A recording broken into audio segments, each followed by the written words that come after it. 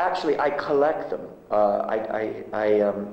Since the success of Nightmare on Elm Street, I've done so many interviews, and what I like mostly about the horror magazines more than the articles is I'm very fond of illustration.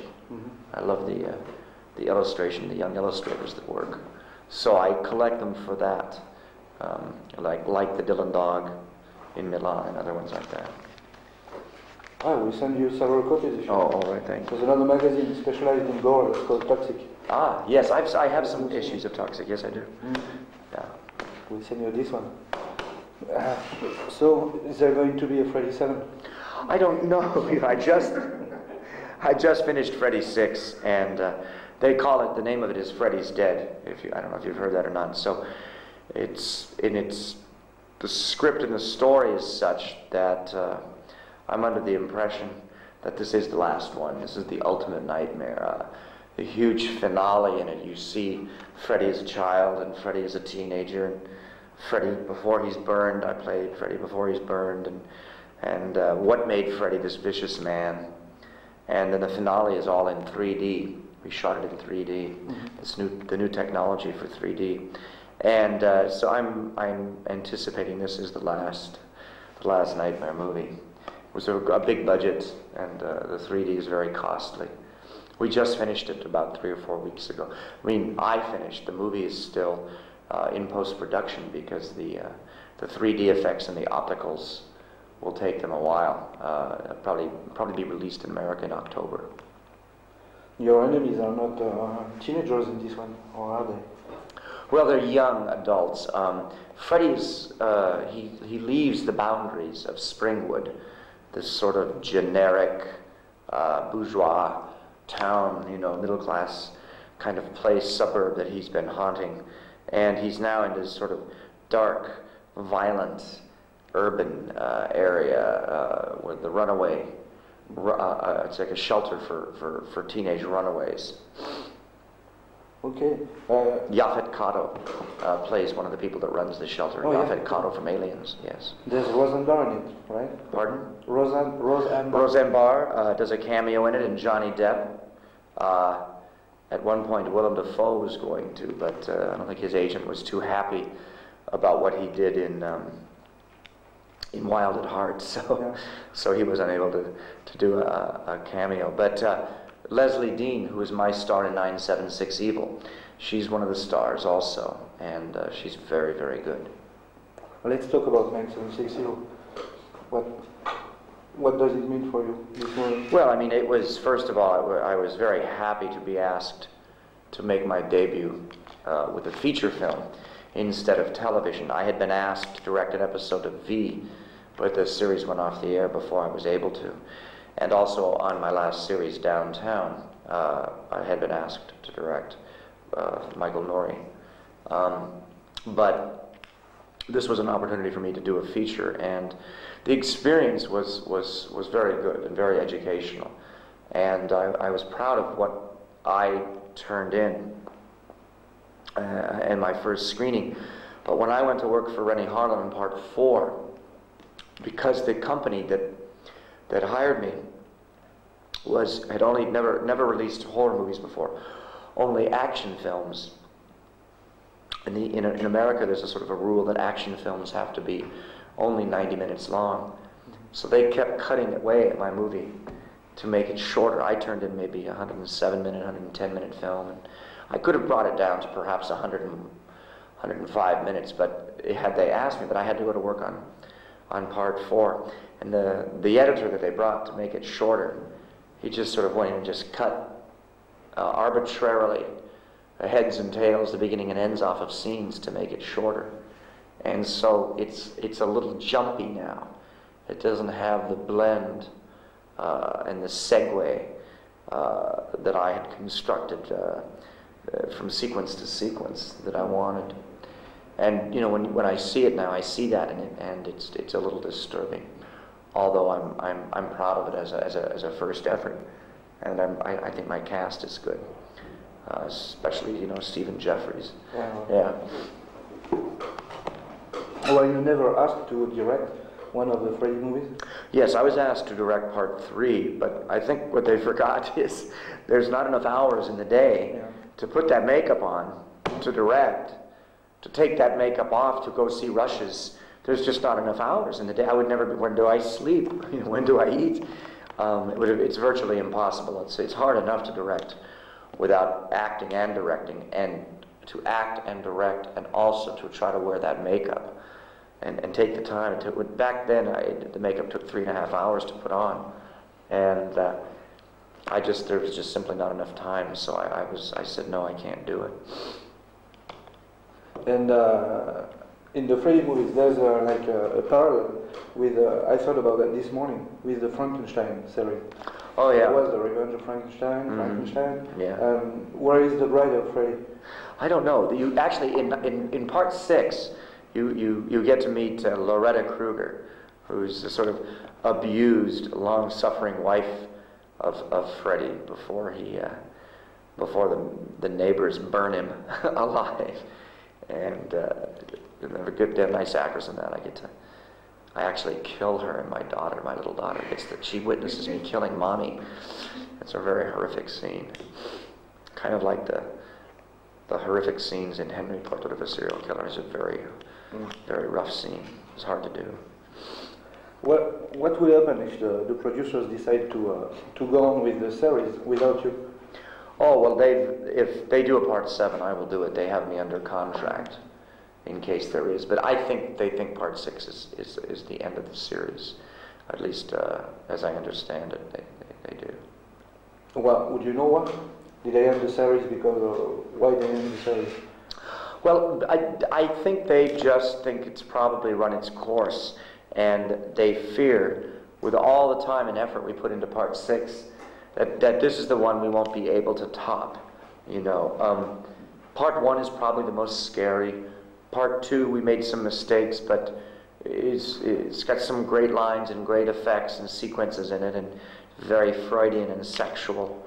Part 3 is a wonderful ensemble piece and very successful. Part 4, Rennie Harlin's version, is sort of like the MTV Freddy.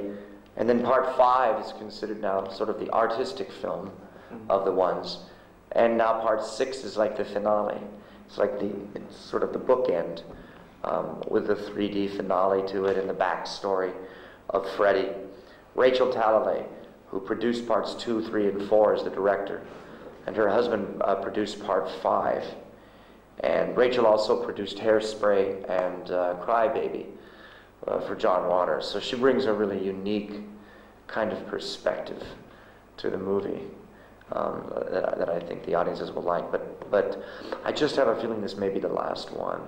I don't know how we could possibly top this one. I know I've said that before, but I mean, I try to think what else we could do to give the fans their money's worth and not just make one for the sake of making one. The one thing I respect about New Line is that they've always put more money of theirs up on the screen for the audience and given the audience more effects. And on part 5 that was screened last night, for instance, one of the effects guys, Alan Monroe, he's an Oscar for Beetlejuice. I mean, these are the quality kind of people that they hire.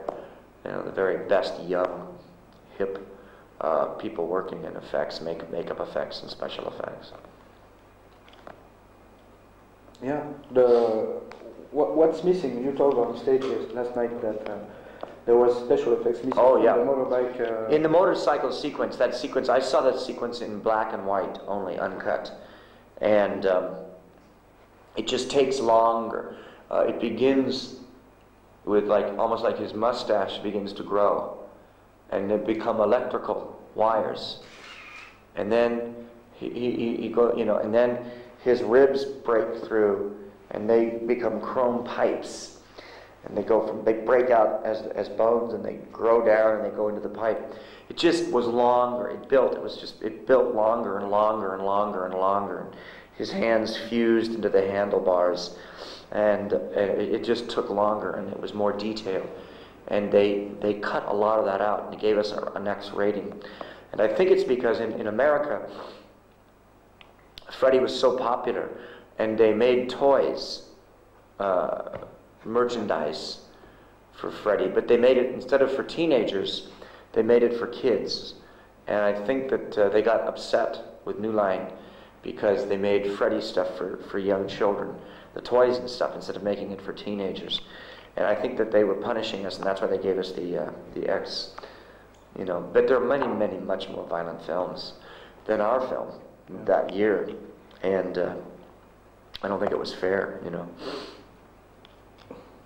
And you talked yesterday also about immortality, and are you not afraid that people will remember Freddy and not Robert Englund? Oh, I'm sure that when I die, in my obituary, it'll say the man that played Freddy Krueger.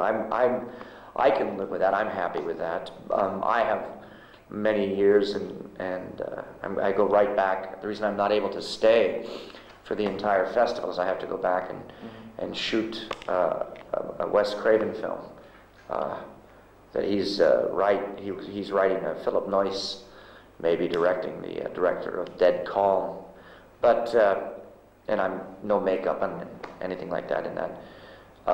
So I have a very good career outside of Freddy. It's just I think when you do something as identifiable as that, it makes it easy for people to identify and pigeonhole you. So they'll probably say that, you know, forever. I've sort of made peace with that. But it's, you know, in terms of posterity, it's kind of nice to know that your work lives on in film, you know, that forever.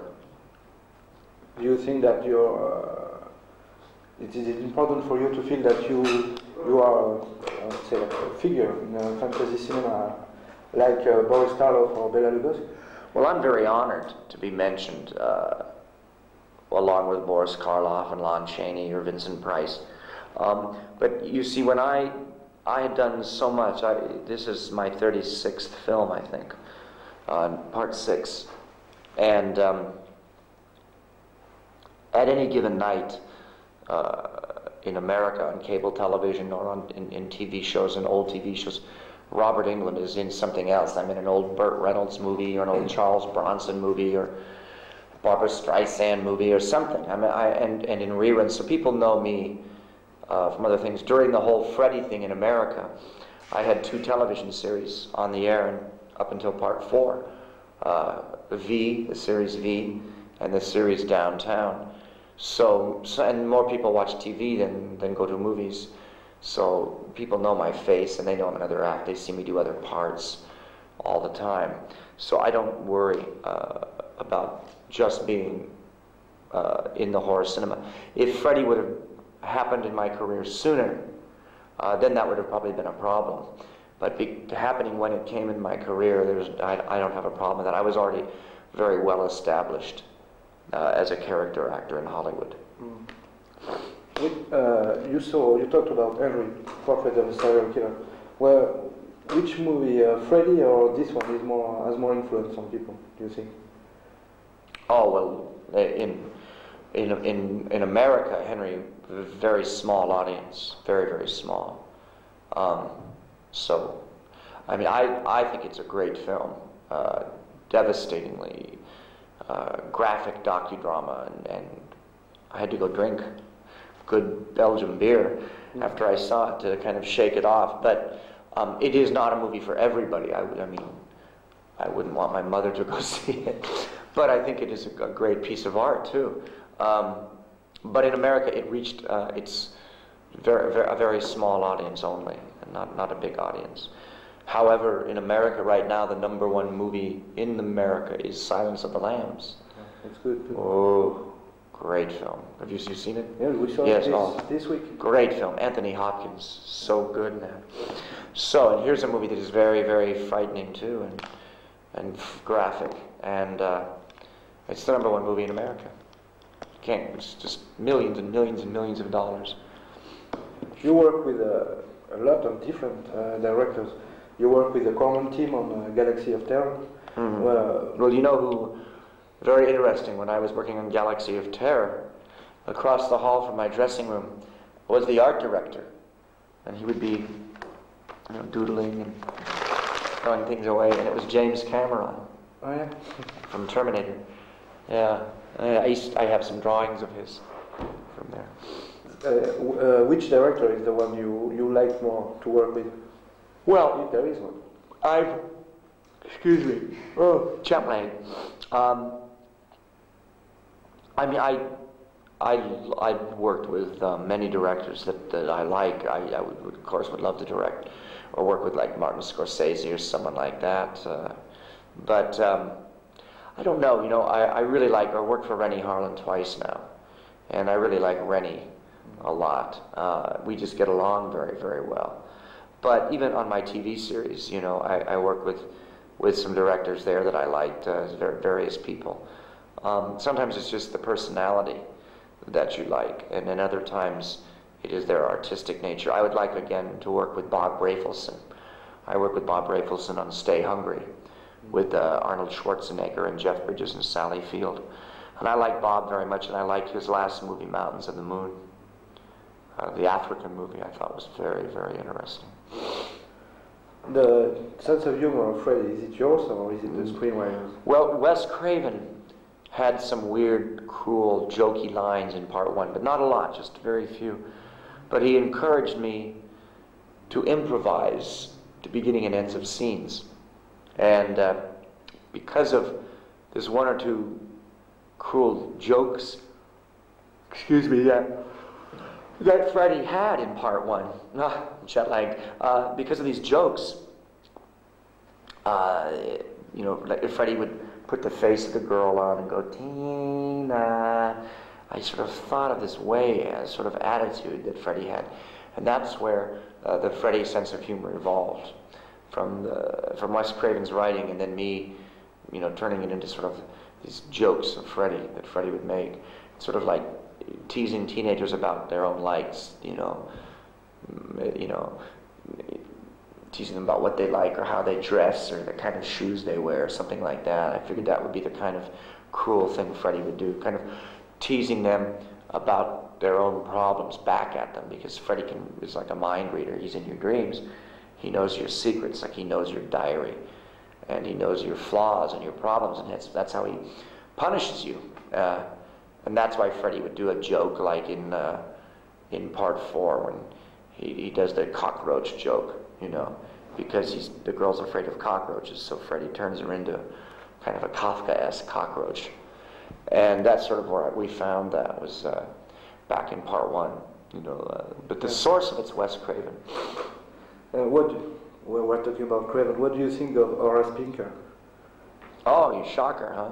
Yeah. Well, I've met Mitch at a couple of parties. I like Mitch's work a lot, but I think maybe Wes thought he was going to do another Nightmare on Elm Street, and maybe he's a little disappointed in that. It's a good idea. I think there's going to be another shocker. Mm-hmm. So we'll see. My favorite movie though of Wes's is I love Serpent and the Rainbow. Yeah. I think Serpent and the Rainbow is great. Well, can you tell us something about the Freddy 6? What's the story about? Well, basically, it's Freddy needs to. It's a mystery. One of two characters is Freddy's child. When Freddy was sent to jail, they took his child away from him, and his child was adopted.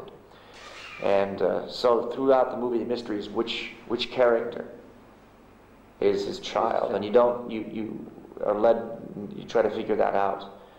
And one is a runaway boy, and the other is a young lady that works at the shelter for the runaways. And their lives are brought together by coinciding dreams that draw them back to Springwood. And they're not from Springwood. They live in a city, and they go to Springwood, and the mystery begins to unravel. You begin to learn which one of these people is, in fact, Freddy's child.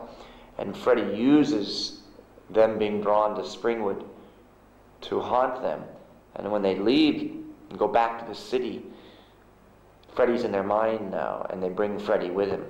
And so he's out, he lives again. He's now out of Springwood.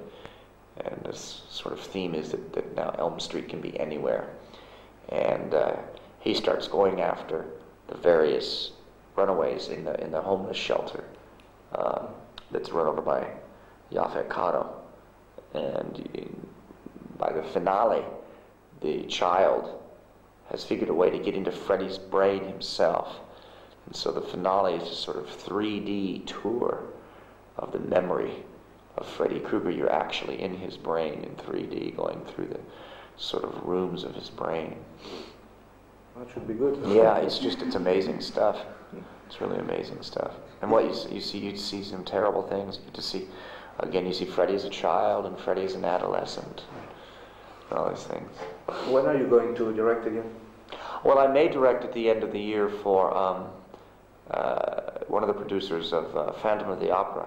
I may go to Canada to direct The Portrait of Dorian Gray. In fact, I have the script upstairs. Will you star in it? No, I'll just direct. I might do a small part in it. Is there one of the Freddys that you like? No, I don't mean you think it's better, but one that you like. Well, I think 3 and 4 together make a great double bill. You know, you went out and rent 3 and 4 on video and brought some pizza home, you know, and watched them together. I think they go together very well. The way their cast overlaps, you know, the same cast. I think it's very good as a sort of double bill. Maybe I think more festivals should probably, when they screen, maybe screen 3 and 4 together because they go so well together. You said yesterday that you will probably miss Freddy after 6 months to stop playing. Yeah. Will you be ready to produce it yourself if you have to? No, I would not be allowed to because I don't own the rights to the character. New Line Cinema bought the rights to the character from Wes Craven back on part 1. So I can talk about Freddy, and I could put the glove on, and I can do talk shows and personal appearances, but I have to have their permission to put the makeup on. I don't really want to put the makeup on, but they own the character. Yeah, like they own those Ninja Turtles too, you know. Very smart people. All right. Okay. I think we have everything we need. All right, thank you very much.